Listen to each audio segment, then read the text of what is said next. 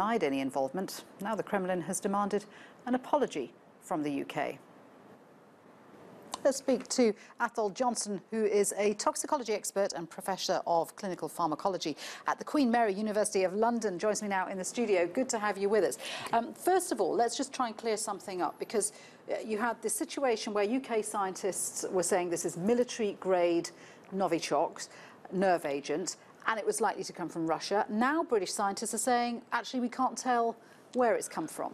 Well, I don't think they can actually tell where it's come from, because it's just a chemical, and once it's a chemical, once you detect it, it's just there as a chemical, and the chemical could have come from anywhere.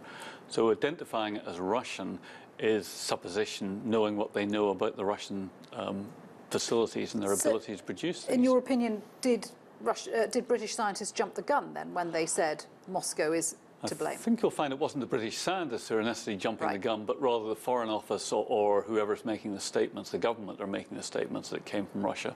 And they're doing that based on their knowledge of who could have had a material like this. Right. So Moscow is obviously saying that it wasn't responsible. But given the dangerous nature of this nerve agent and the fact that it is said to be military grade, presumably only a few actors, state actors, would have access to it. Yes, you're not going to make this in your kitchen. This is a major toxin, very, very dangerous indeed. Very small amounts can kill you or poison you, and you could easily contaminate a whole laboratory with it if you didn't know what you were doing.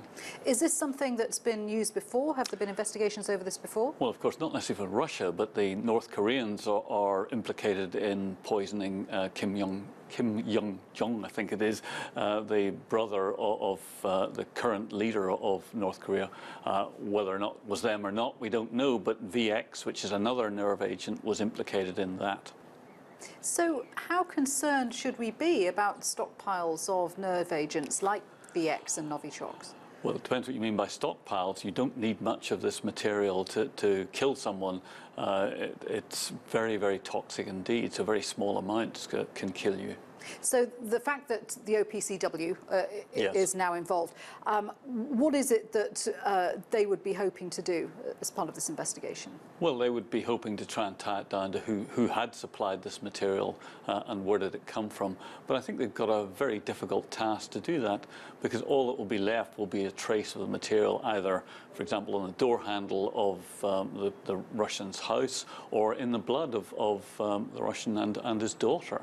And as you say, no definitive footprint to say exactly where this came from? No, unless there's some sort of contamination which is they know is linked to Russia. I don't think there's any way they can tie it to Russia.